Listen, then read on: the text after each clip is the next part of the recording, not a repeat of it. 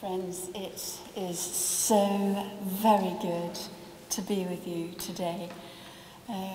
Glenn, Jeanette and Stephen, it must have felt like forever. You're here. This is the day the Lord has made. And here's the most amazing thing. He holds all things within his hand. He has brought you to this place for the anointing you are about to receive. He is about to ordain you as a deacon in the church of God. And this means once a deacon, always a deacon. You're being ordained even after the order of Melchizedek. I am so excited to be here with you and rejoice and praise God for this day.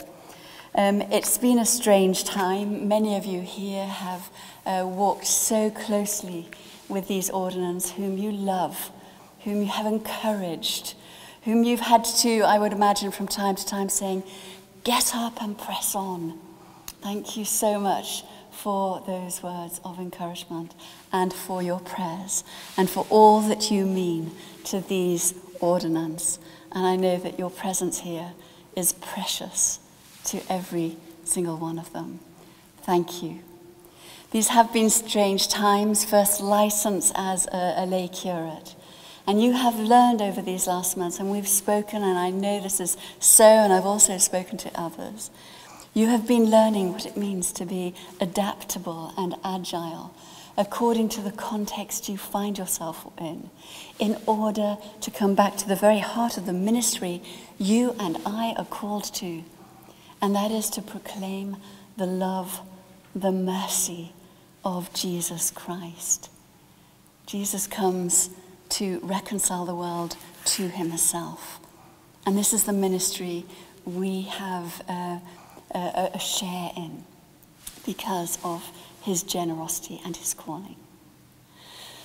So without any further ado, as I praise God and give thanks to you, let's turn to our order of service, to page 6. Page 6. Blessed be God, Father, Son, and Holy Spirit. Blessed be his kingdom, now and forever. There is one body and one Spirit. There is one hope to which we are called. Peace be with you. Please do be seated. Friends, today has been made possible not only by your yes, but through the incredible logistical planning and the commitment and the service and hospitality of the cathedral. Dean Sue, please receive our deepest thanks to you and to all the chapter and the staff for enabling this to happen. It's been an extraordinary weekend of ordination services. I would also like to thank Simon and the vocations team for having brought you this far. I know the two of you, or the three of you, owe so much, especially to the two of you, to you and Debbie.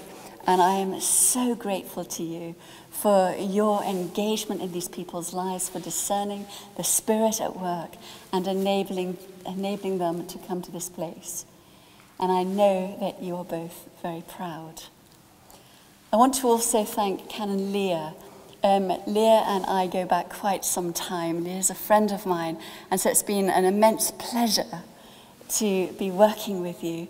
And the word I'm hearing from the ordinands is that the retreat has been brilliant under very difficult circumstances.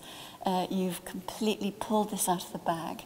Thank you so much for your experience, your wisdom, your knowledge, and your perceptitude in all that you've brought to this ordination.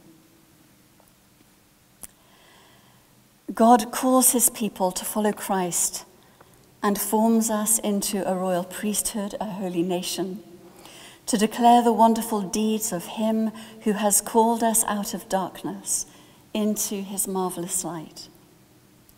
The church is the body of Christ, the people of God, and the dwelling place of the Holy Spirit. In baptism, the whole church is summoned to witness to God's love and to work for the coming of the kingdom. To serve this royal priesthood, God has given a variety of ministries. Deacons are ordained so that the people of God may be better equipped to make Christ known. Theirs is a life of visible self-giving. Christ is the pattern of their calling and their commission. As he washed the feet of his disciples, so must they wash the feet of others. Would the ordinance please stand? Bishop Beverley, I present Stephen Bridge to be ordained to the office of deacon in the Church of God. He is to serve in the St Helens Town Centre team. Bishop Beverley, I present Jeanette Griffiths to be ordained to the office of deacon in the Church of God. She is to serve in the parish of Holy Trinity Wavertree. And Bishop Beverley, I present Glenn Gardner to be ordained to the office of deacon in the Church of God. She is to serve in the parishes of St Thomas Lydiate and St Cuthbert's Housel.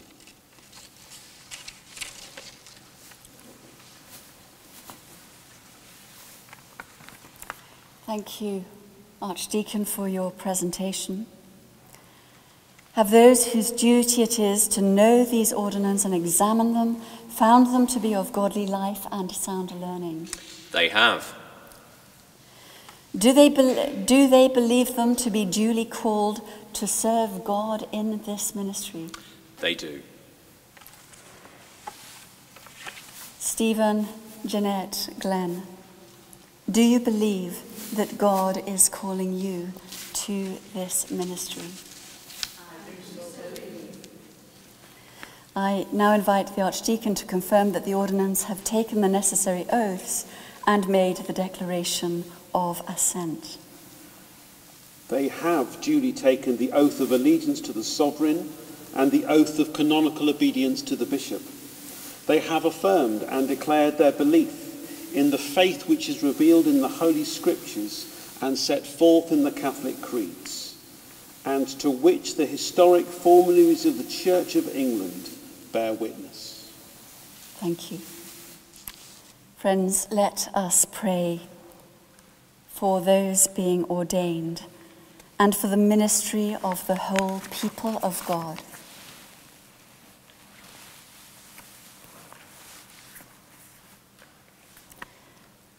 God our Father, Lord of all the world, through your Son, you have called us into the fellowship of your universal church.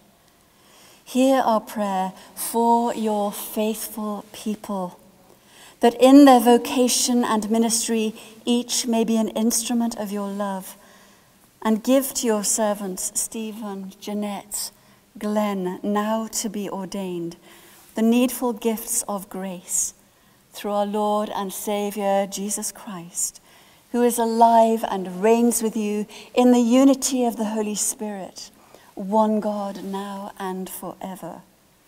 Amen. Let's be seated for the word of God.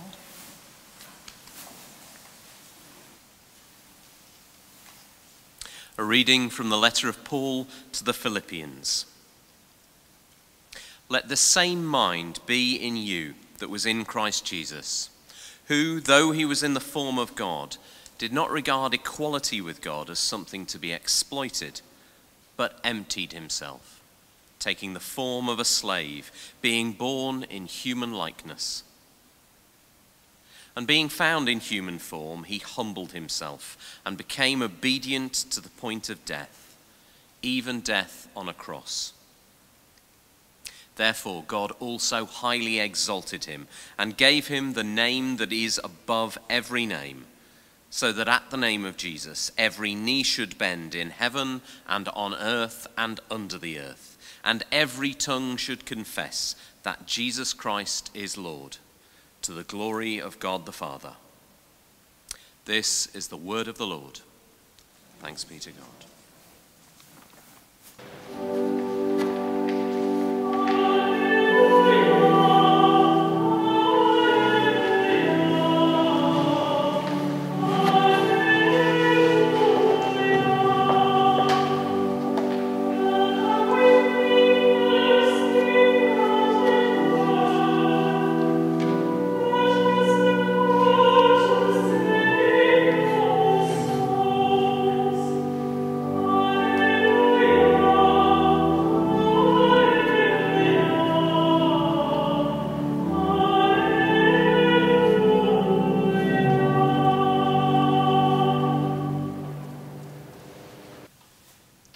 Be with you.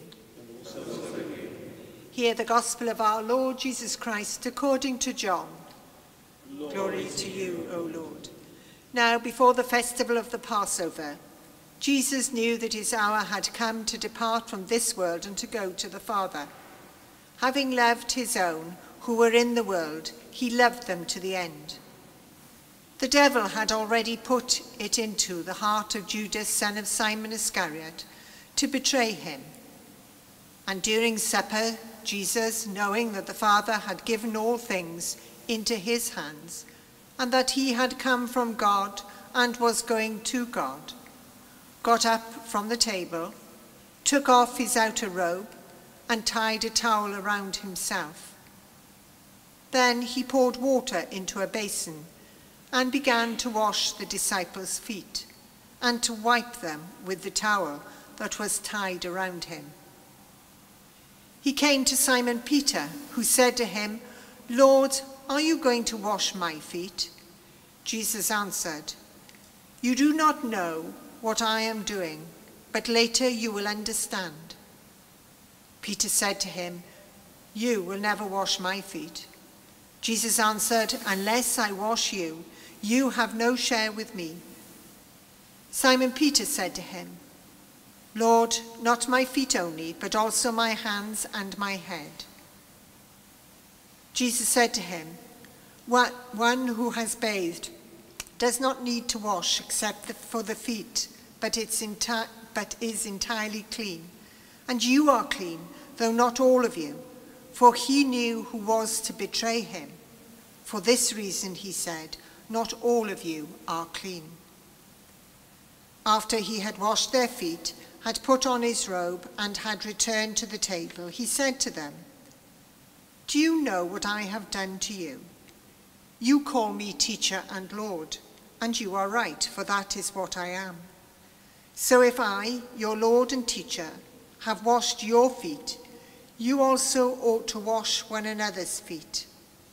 For I have set you an example, that you also should do as I have done to you.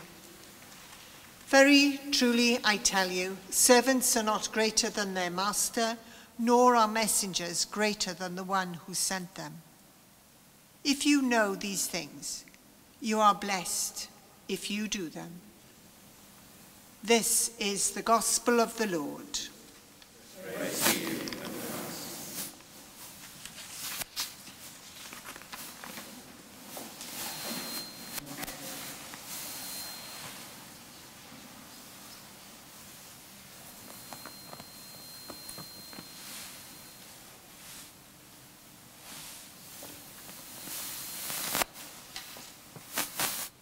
You know, one of the last things Jesus does with and for his disciples is to share a meal with them.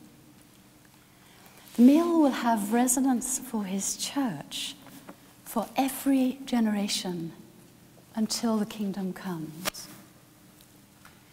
In the meal, which John's Gospel preempts the Passover, I'm going to do a bit of theology here, though our ordinance will be familiar with this, so I'm trusting I'm not telling you anything you don't know. You all know that in the synoptic Gospels, in Matthew, Mark and Luke, The meal is placed within the context of the Passover. It's a Passover supper, isn't it? But in John's Gospel, it's the night before. And the reason for this, you need to get inside John's theology, because John is presenting Jesus as the Lamb of God who takes away the sin of the world. And we hear this right at the beginning, don't we? When John the Baptist identifies the Lamb of God who takes away the sin of the world. John, the gospel writer, is revealing a profound truth to us, as he does throughout all of his gospel. The disciples will have already had some glimpse into the fact that Jesus is the Logos. He was with the Father at the beginning. But trying to get your head around this is an incredibly difficult piece of theology, isn't it? And they were struggling, which is why we hear the disciples say, "Who are you, Lord?" It's like Jesus was doing their head in. People don't walk on water. Who are you, Lord? People don't still the storm. People don't break bread and fill and feed several thousand people. Who are you, Lord? Who are you? And even now at this last meal, there are questions. Who are you, Lord? He is the Logos, with the Father at the very beginning. He and the Father are one, he tells us. He is the birther and rebirther of creation. His was the voice that spoke to Moses in the burning bush. He's the living water, the light of the world. He is the bread of life. He is the way, the truth, and the life. He showed his followers at every festival. You can map John's gospel and do it. You can map the journey from one festival to another. And each time, the gospel writer is showing that Jesus is actually the fulfillment. It's like at Christmas. Today we're hearing so much of, are we going to cancel Christmas? And we're left a little bit aghast. How do you cancel a remembrance of the incarnation? It's more than tinsel and glitter, and you know this. He is the fulfillment of every sacrament, of every religious festival that was given to the Jews. He is the fulfillment of them. He's at the heart of them. He gives them their truest meaning. And at this last meal, with those who are his servant, yet whom he calls friends, he's revealing himself as the true Passover lamb, by whose blood the angel of death passes over.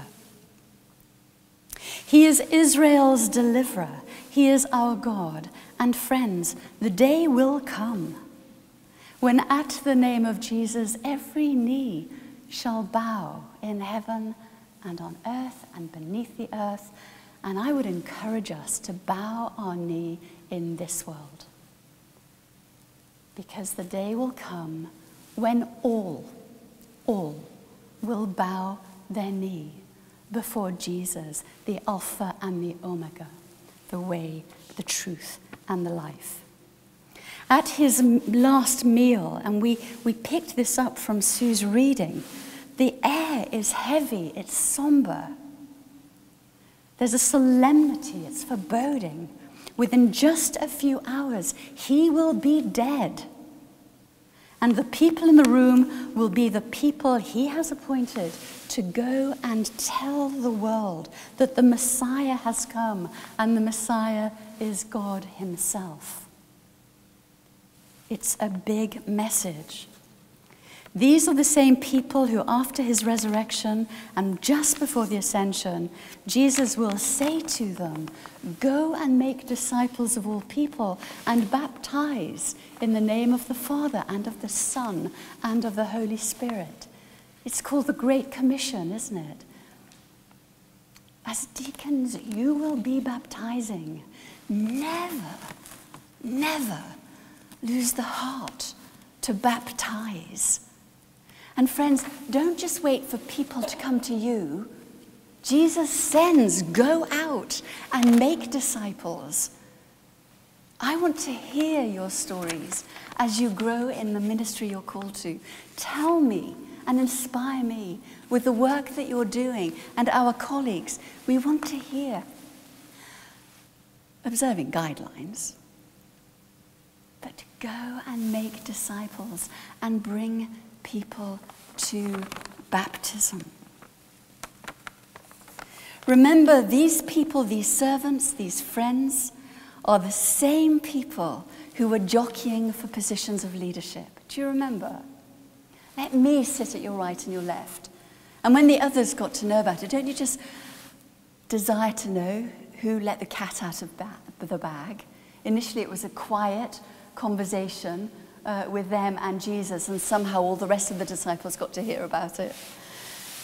They're all jockeying for position. They all want to be at the right and the left, or they all want to be holding that place of authority and leadership. And Jesus shows them, through a most dramatic act, the kind of leadership they must embrace. They are to stoop into the dust and wash the feet of others. That's quite something on any role description, isn't it? That's what you're called to do, to stoop into the dust, to wash the feet of others. Friends, can you imagine Jesus, the author of life, kneeling before you to wash your feet here and now? What would you say to him? What would you do? Because he is effectively, in this ordination, washing your feet. And I'm sorry that because of the way we do things at the moment, we cannot have foot washing in this service. And what of being the foot washer? My dear friends, never be so proud or so ambitious to turn from this, and never underestimate the grace and power of God in you, in your humble service. Have you noticed how when people show humility before you, have you noticed how it humbles you? Have you noticed how it touches you very deeply? Especially in moments when we're feeling particularly proud or indignant, and the other humbles themselves before you. A year or so ago, Pope Francis convened a meeting with the leaders and warring parties of South Sudan. Archbishop Justin was present. The meeting was deemed miraculous, that the Archbishop and the Pope could actually convene this meeting, bringing these warring leaders together in the same room. We're told by the only reporter who was present that the Pope delivered some remarks, and then he got up and, concentrating his eyes on the President and Vice President, the Pope said, "As a brother, I ask you to remain in peace. I ask you from my heart." He was pleading with them to cease fighting, to stop the bloodshed of the past 5 years, where over 400,000 civilians had lost their lives. That's not to speak of the homelessness, the injuries, the devastation, the bereavement. Then, without saying any more, the 82-year-old Pope walked over to President Kiir, and with the help of an aide, he knelt down and kissed his feet. Keir's facial expression conveyed shock and humility. And when the Pope moved on to Vice President Machar, the Vice President tried to stop him. And the Pope said, "Allow me, let me." He then moved on to Rebecca Garang. And as he knelt in front of her, tears flowed down her cheek. And there were many others in the room who wept, including a hardened journalist. The gesture was dramatic. The symbolism was not lost. Hope was kindled in that very moment. You know, it was this gesture that triggered Steve Bannon. Do you remember Steve Bannon, the architect of President Trump's presidential campaign, to describe the Pope as the enemy to Italy's populist leader? And here's the thing, Mr. Bannon spoke the truth. Populist politics and Christianity are incompatible. Populism is founded upon appealing to the masses and finding a common enemy, instilling fear against the common enemy, especially against the most vulnerable, minorities, immigrants, and the poor. It claims to be the true voice of the people, and its political and the politicians present themselves as savior-type figures. Truth is a soundbite, and it changes on a whim. And for some, it's very appealing. We're seeing a rise in populist politics across the world. We're seeing it played out daily in our own political arena. See it for what it is. The coronavirus pandemic and the economic implications of Brexit bring immense challenges of their own, as you know.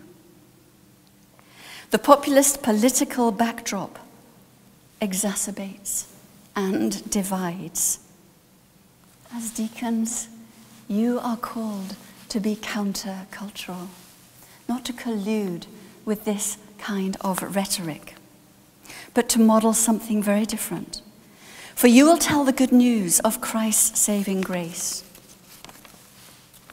Who, if not you, will come alongside the lost, the broken, the despised, the person without hope or meaning or self-worth, the person who has been spun a myth and has left Jesus behind with the Tooth Fairy and Father Christmas?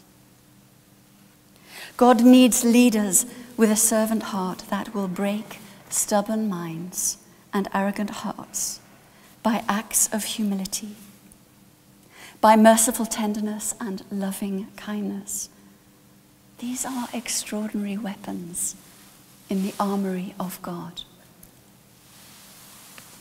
God needs the servant-hearted who will listen attentively and who will look deeply and who will notice.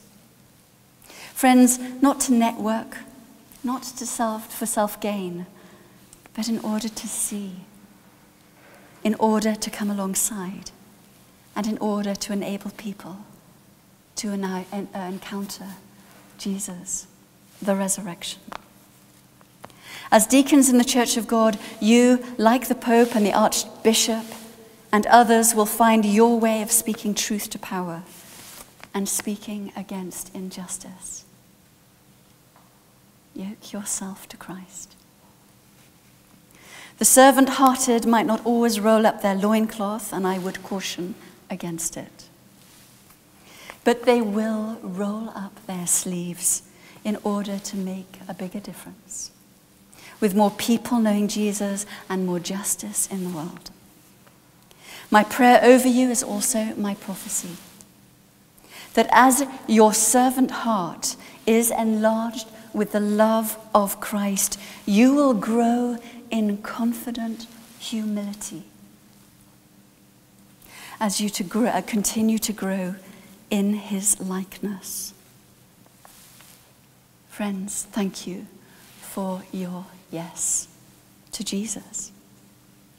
Thank you that by your yes, Christ can do immeasurable things in you and through you.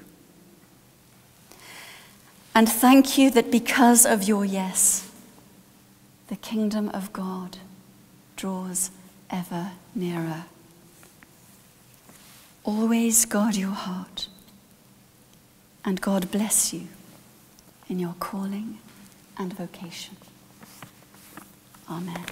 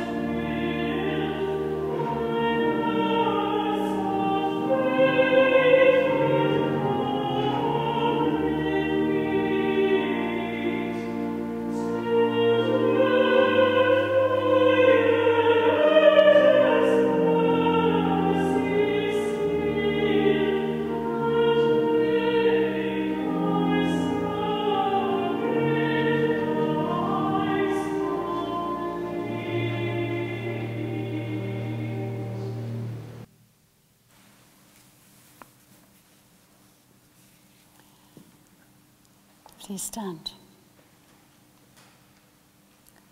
Glenn, Jeanette, Stephen, you are ready, and the time comes. Deacons are called to work with the bishop and the priests with whom they serve as heralds of Christ's kingdom. They are to proclaim the gospel in word and deed as agents of God's purposes of love. They are to serve the community in which they are set, bringing to the church the needs and hopes of all the people. They are to work with their fellow members in searching out the poor and weak, the sick and lonely, and those who are oppressed and powerless, reaching into the forgotten corners of the world, that the love of God may be made visible. Deacons share in the pastoral ministry of the church and in leading God's people in worship. They preach the word and bring the needs of the world before the church in intercession. They accompany those searching for faith and bring them to baptism. They assist in administering the sacraments. They distribute communion and minister to the sick and the housebound. Deacons are to seek nourishment from the scriptures. They are to study them with God's people, that the whole church may be equipped to live out the gospel in the world. They are to be faithful in prayer, expectant and watchful for the signs of God's presence as he reveals the kingdom among us.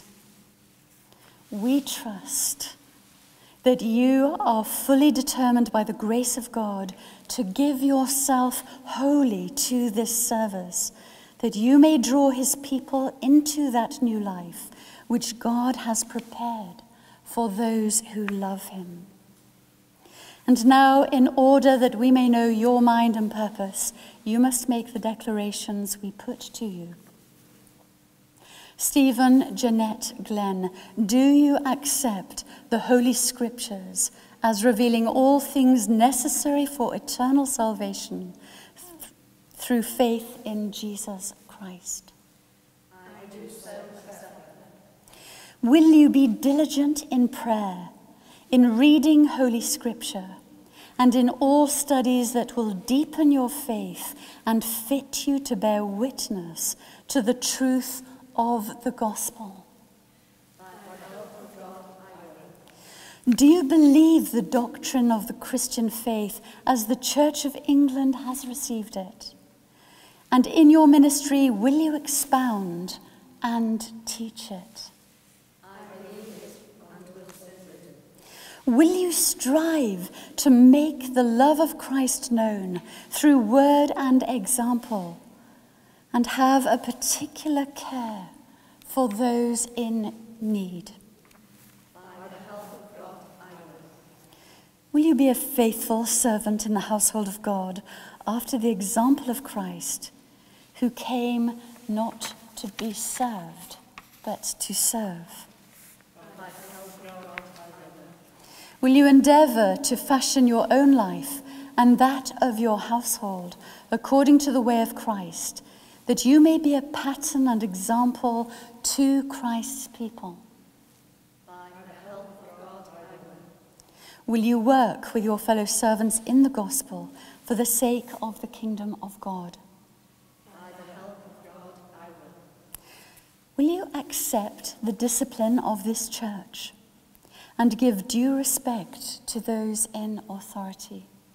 By the help of God, I Will you then, in the strength of the Holy Spirit, continually stir up the gift of God that is in you to grow in holiness and grace?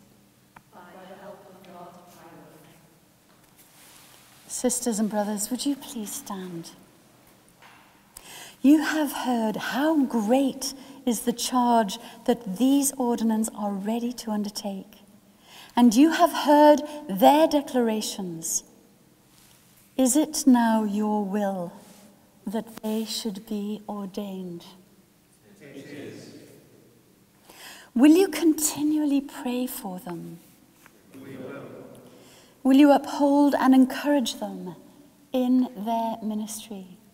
We will.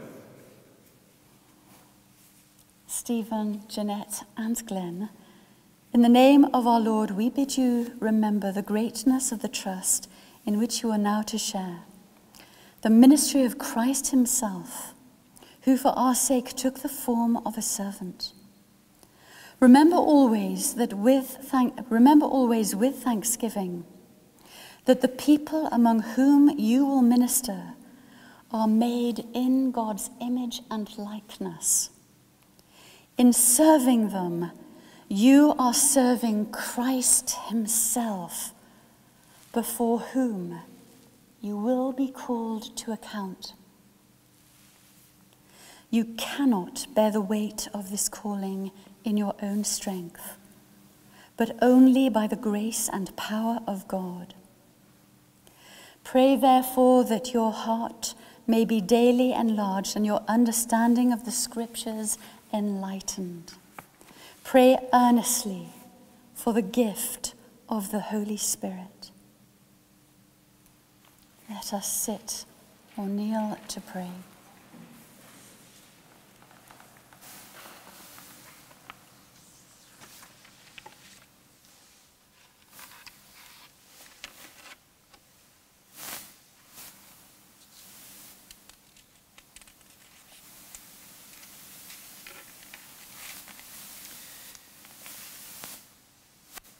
In the power of the Spirit and in union with Christ, let us pray to the Father. Lord, have mercy, for the peace of the whole world, for the welfare of the Holy Church of God, and for the unity of all. Let us pray to the Lord. Lord, have mercy, for all the members of the Church in their vocation and ministry, that they may serve him in truth and love. Let us pray to the Lord. For Paul and Beverley, our bishops, and for all bishops, presbyters and deacons, that they may hunger for truth and thirst after righteousness. Let us pray to the Lord. For those now called to be deacons in his church. Let us pray to the Lord. For the mission of the church, that in faithful witness we may proclaim the gospel of reconciliation to the ends of the earth. Let us pray to the Lord. For the unity of the church, that we may be one in Christ, according to his will. Let us pray to the Lord. For those who do not yet believe, that they may receive the light of the gospel, and for those whose faith has grown cold. Let us pray to the Lord. For the sick and suffering, for the aged and infirm, for the lonely and neglected, and for all who remember and care for them. Let us pray to the Lord.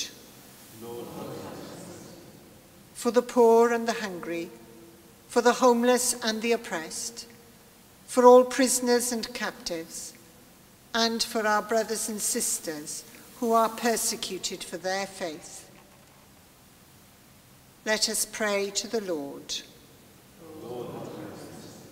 For Elizabeth, our Queen, for the leaders of the nations and for all in authority. Let us pray to the Lord.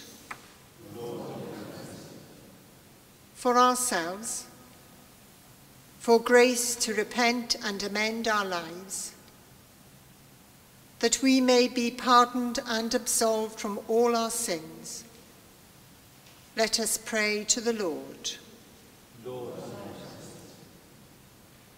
Remembering our sister and friend Louise and all who have gone before us in faith and in communion with all the saints, we commit ourselves and one another and our whole life to Christ our Lord.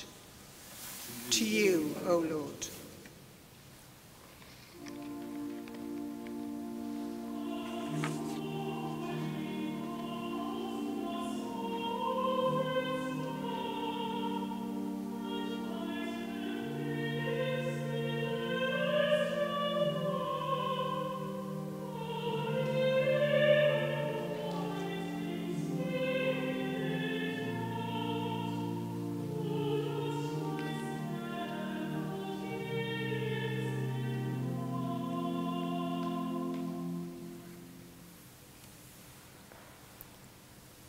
We praise and glorify you, Almighty Father, because in your infinite love you have formed throughout the world a holy people for your own possession, a royal priesthood, a universal church. We praise and glorify you because you sent your only Son, Jesus Christ, to take the form of a slave. He humbled himself for our sake, and in obedience accepted death, even death on a cross. We praise and glorify you because in every age you send your Spirit to fill those whom you have chosen to equip your holy people for the work of ministry, for the building up of the body of Christ. And now we give you thanks that you have called these your servants, whom we ordain in your name, to share as deacons in the ministry of the gospel of Christ, who came not to be served, but to serve, and to give his life as a ransom for others. Therefore, Father, through Christ our Lord, we pray.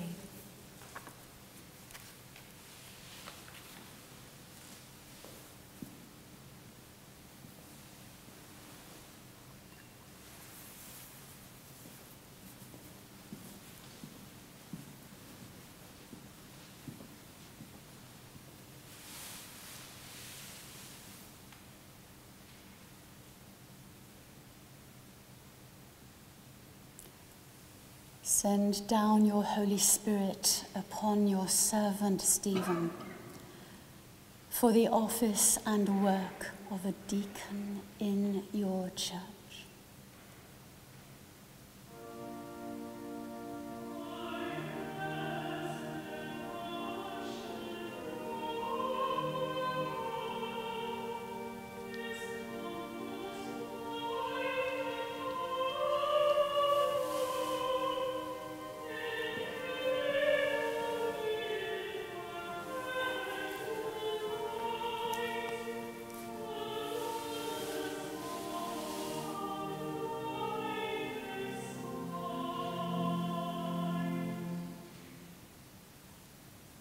Send down your Holy Spirit upon your servant Jeanette for the office and work of a deacon in your church.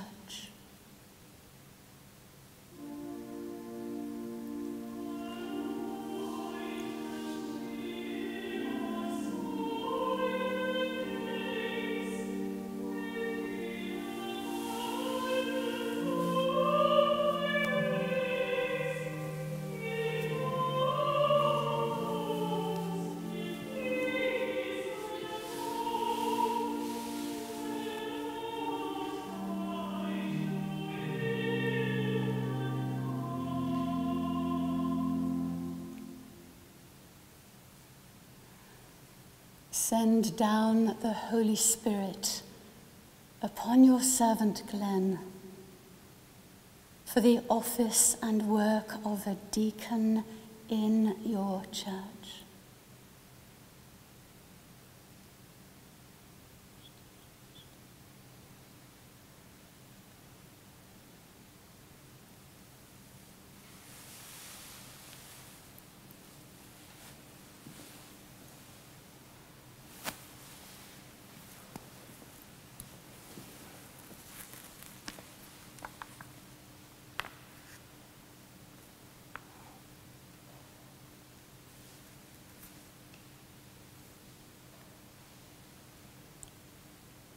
Through your Holy Spirit, Heavenly Father, give your servants grace and power to fulfill their ministry. Make them faithful to serve and constant in advancing your gospel in the world. May they follow the example of Jesus Christ, your Son, who washed the feet of his disciples and set the needs of others before his own. May their life be disciplined and holy. Their words declare your love, and their actions reveal your glory, that your people may walk with them in the way of truth and be made ready for the coming of our Lord Jesus Christ, to whom with you and the Holy Spirit be glory and honor, worship and praise, now and forever. Amen.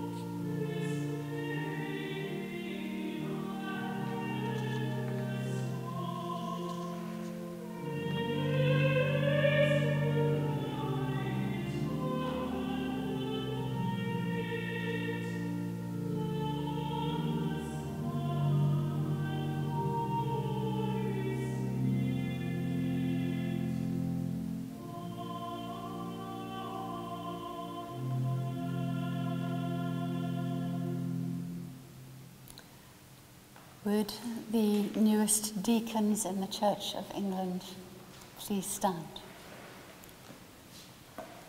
And would you please take your Bible into your hands, the eternal writ. Receive this book as a sign of the authority given you this day to speak God's word to his people. Build them up in his truth and serve them in his name. Amen. Please put your Bibles down. Thank you. And turn around and face your people. We preach not ourselves, but Christ Jesus our Lord, and ourselves as your servants for Jesus' sake. We welcome you as fellow servants in the gospel. May Christ dwell in your hearts through faith, that you may be rooted and grounded in love.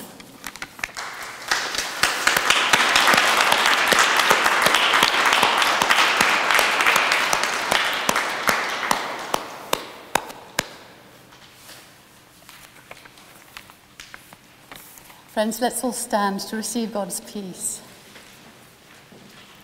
We are all one in Christ Jesus. We belong to him through faith, heirs of the promise of the Spirit of peace. The peace of the Lord be always with you. And also with you.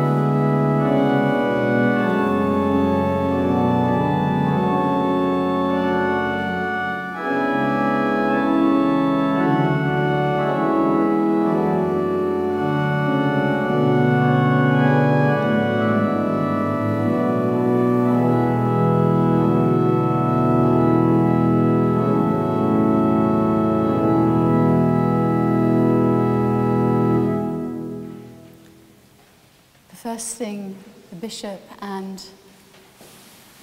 our fellow ministers and the people of God are going to do, together with our newest deacons. I said the Church of England. I should really have said the Church of God. The first thing we shall do together is break bread. The Lord be with you. And also with you. Lift up your hearts. We give thanks to the Lord. Let us give thanks to the Lord our God. It is indeed right. It is our duty and our joy at all times and in all places to give you thanks and praise.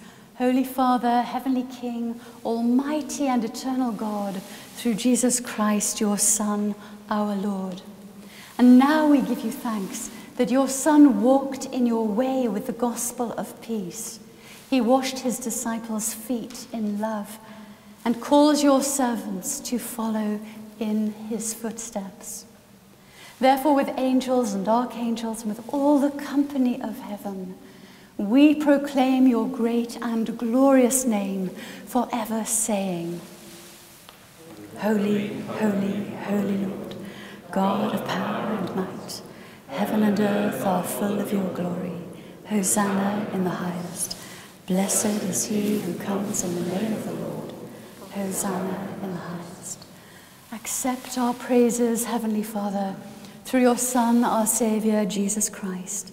And as we follow his example and obey his command, grant that by the power of your Holy Spirit, these gifts of bread and wine may be to us the body and blood of our Lord Jesus Christ, who in the same night that he was betrayed took bread and gave you thanks.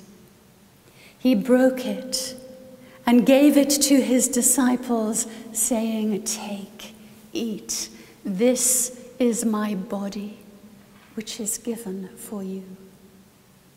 Do this in remembrance of me.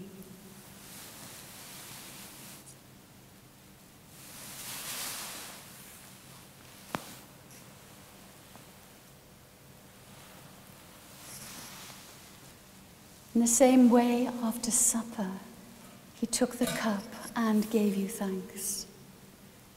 He gave it to them, saying, "Drink this, all of you. This is my blood of the new covenant, which is shed for you and for many for the forgiveness of sin. Do this as often as you drink it in remembrance of me."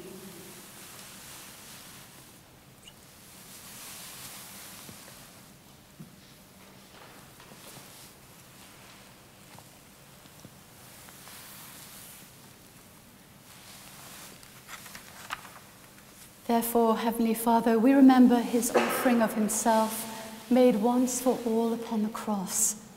We proclaim his mighty resurrection and glorious ascension. We look for the coming of your kingdom. And with this bread and this cup, we make the memorial of Christ Jesus our Lord. Great is the mystery of faith. Christ has died. Christ is risen. Christ will come again. Accept through him, our great high priest, this our sacrifice of praise and thanksgiving. And as we eat and drink these holy gifts in the presence of your divine majesty, renew us by the Holy Spirit. Inspire us with your love and unite us in the body of your Son, Jesus Christ our Lord, through him and with him and in him, in the unity of the Holy Spirit. With all who stand before you in earth and heaven, we worship you, Father Almighty, in songs of everlasting praise. Blessing and honor and glory and power be yours forever and ever. Amen. Uniting our prayers with disciples across this diocese and throughout the world, let us pray as our Saviour has taught us. Our Father, who art in heaven, hallowed be thy name. Thy kingdom come, thy will be done, on earth as it is in heaven. Give us this day our daily bread, and forgive us our trespasses, as we forgive those who trespass against us. And lead us not into temptation, but deliver us from evil. For thine is the kingdom, the power, and the glory, forever and ever. Amen. We break this bread to share in the body of Christ. Though we are many, we are one body, because we all share in one bread. Jesus is the Lamb of God who takes away the sin of the world. Blessed are those called to his supper. Lord, I am not worthy to receive you, but only say the word, and I shall be healed.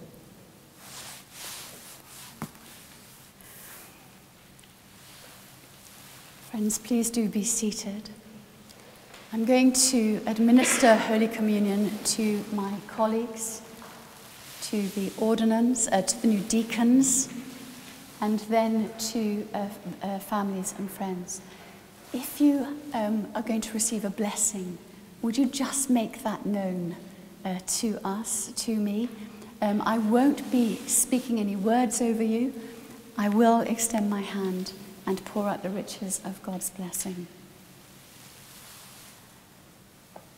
The body of Christ broken for us all, the blood of Christ shed for us. Amen.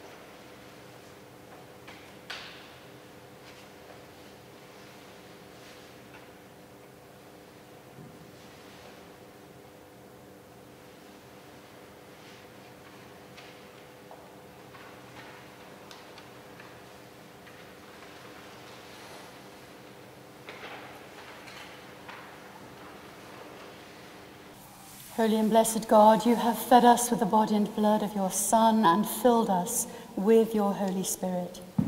May we honour you, not only with our lips, but in lives dedicated to the service of Jesus Christ our Lord. Amen. We pray together. Almighty God, we thank you for feeding us with the body and blood of your Son, Jesus Christ. Through him we offer you our souls and bodies to be a living sacrifice, to send us out in the power of your Spirit, to live and work to your praise and glory. Amen.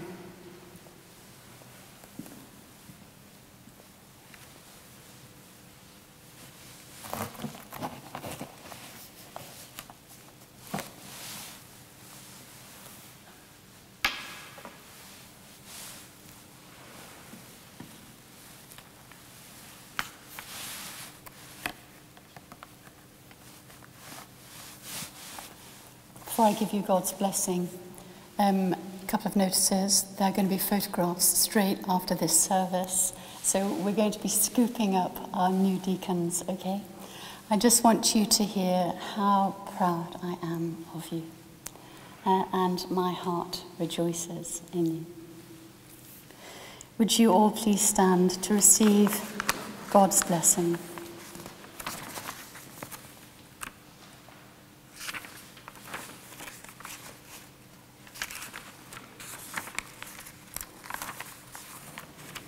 Our help is in the name of the Lord.